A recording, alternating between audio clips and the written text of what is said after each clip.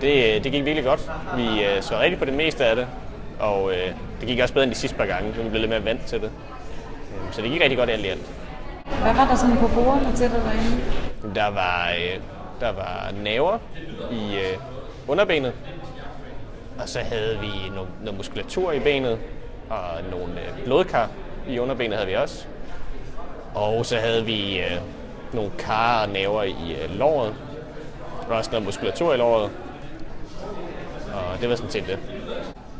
Altså man vender sig jo til det, men det er jo rart, at det sådan er virkeligt, sådan, så det kommer så tæt på virkeligheden som muligt. Selvfølgelig er det blevet preserveret, så det er noget andet end et levende menneske, men det er jo fedt at kunne mærke konsistensen af for eksempel et blodkar kontra en nave.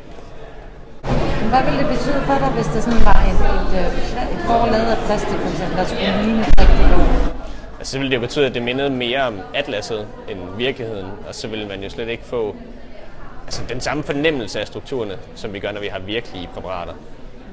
For eksempel det med blodkarne, at man ville ikke vide, hvad konsistensen var af blodkar, hvis man havde et plastikpræparat. Kan du godt spise det nu? Hvad for noget? Kan du godt gå hjem og lave aftensmad nu? Eller? Ja, sagtens. Det vender man så hurtigt til.